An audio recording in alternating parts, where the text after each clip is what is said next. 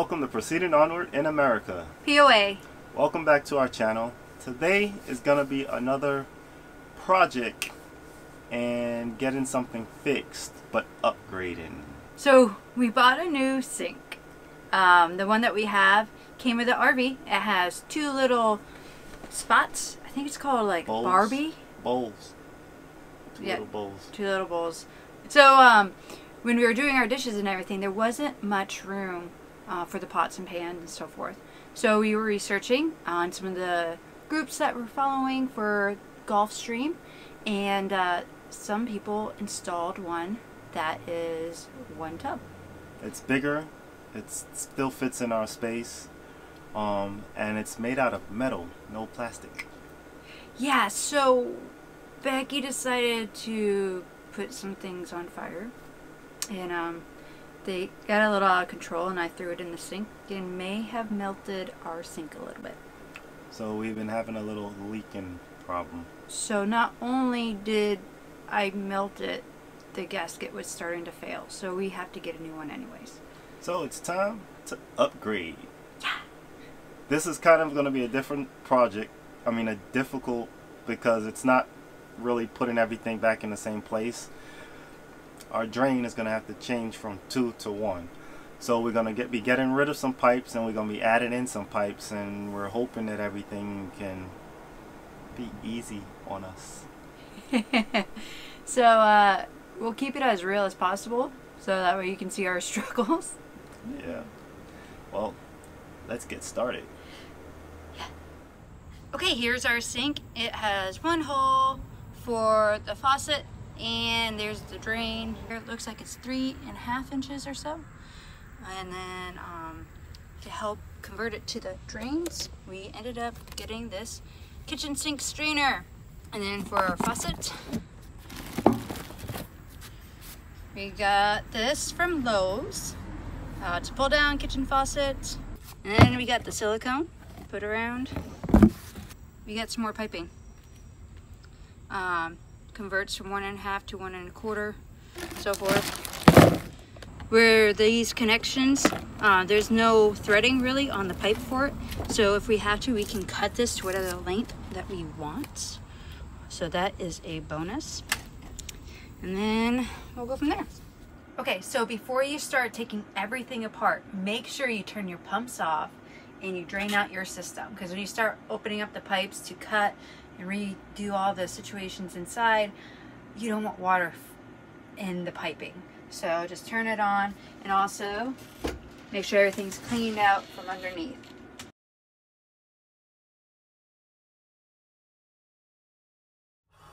Okay, first we need to get the sink and these plumbings and everything out of here. So release these pipes and the P-trap, but I need to put a bucket underneath that so make sure all the water drips in there. Disconnect these pipes right here. The hot water and the cold water is just around here. Then I'm going to disconnect these screws, and then once all of that's disconnected, we should be able to pop this right out. Oh, didn't even have to. Oh no, water everywhere. Oopsie. Our old sink.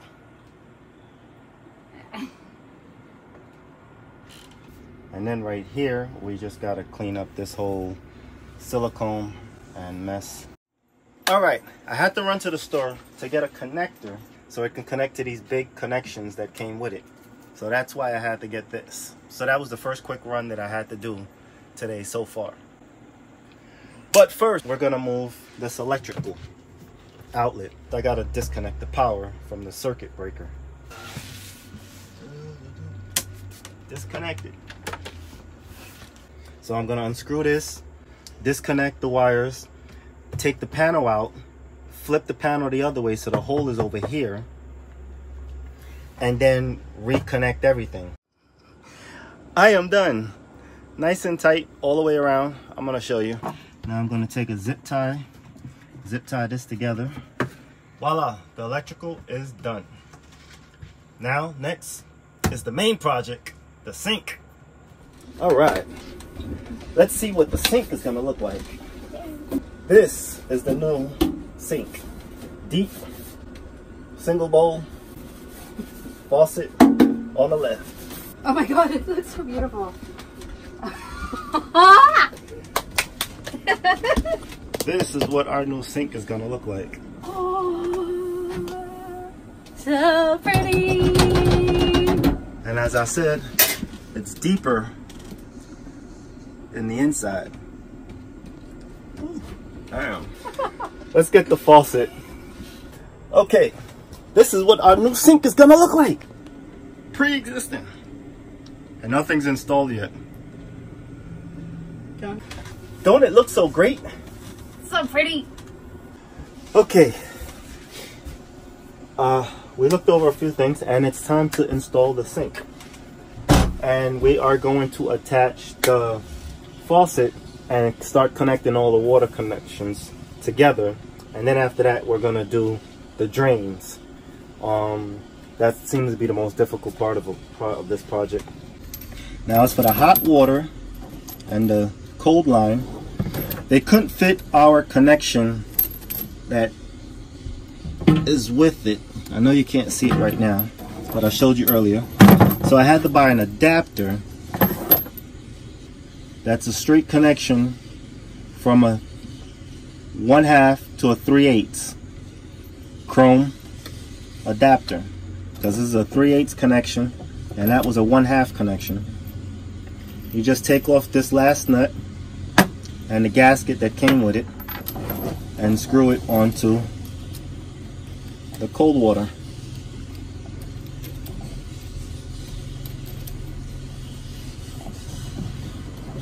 And now I got the cold water connected. Tighten that up, hand tight, and then I do the same thing for the hot water. Take off the top nut and connect this one. And now I connect this to the hot water. Do the same thing for the cold. Done. So our water lines are back in order. We just need to get our drains connected now and we should be done. And then last but not least, we'll have to seal up all around here. Okay, now it's time to measure the pipe that's gonna come from the bottom of the drain. I'm not a plumber.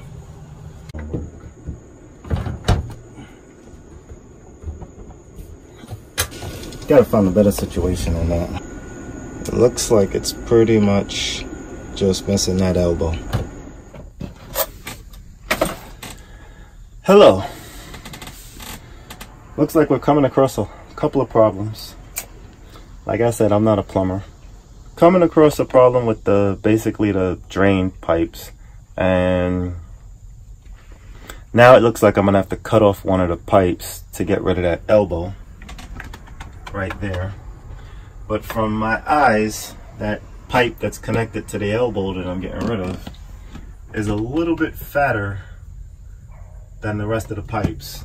So I'm trying to figure out how can I disconnect that and connect that to the rest of the system. So a couple of mistakes here and there. Had to run to the store like 30 different times and trying to figure out the best way I can to make this situation workable. So the sink is great, the plumbing sucks. All right, I'm back from the store. I got the piece that we're gonna try to use, which is gonna be this from a big pipe, which is going to the wall, and then the small pipe, and we just screw it in and tighten it down.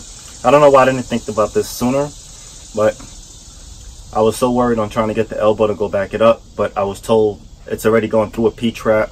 We don't need an elbow to make it go back up again. Just shoot it straight across right after the P-trap, and that should be good. But first, I'm gonna focus on this bad boy strainer. So to get this sealed in there and have a good tight seal, we need to use Plumbers Putty. let's play with some dough.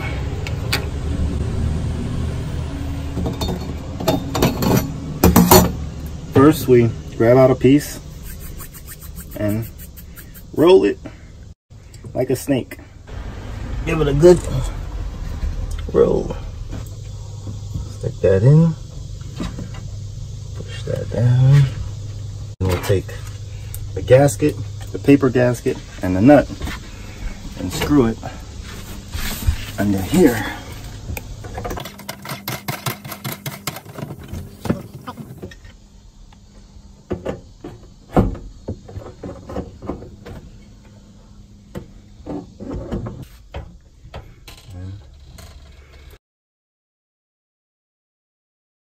Well, that's done. Let's get to the difficult task. Plumbing. I am not a plumber. I am not a plumber. But I try my hardest. What I'm going to try to do first is connect this pipe to this to connect with that pipe. But screw that in nice and tight. Get these water pipes out the way. And then get this one on.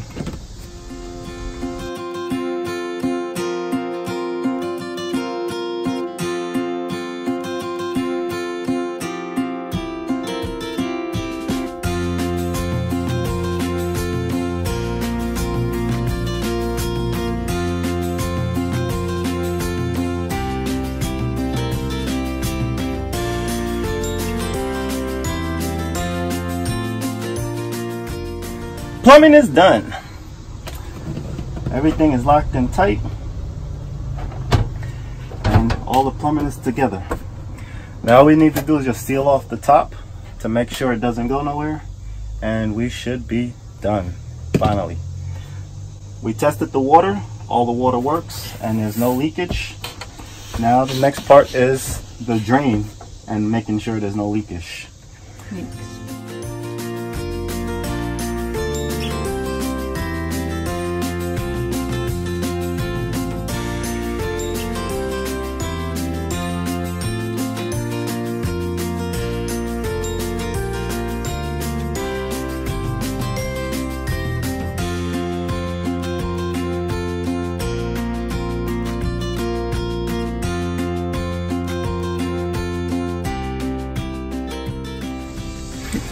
Now we got the silicone around. We have to put pressure on these two corners because they were a little wobbly.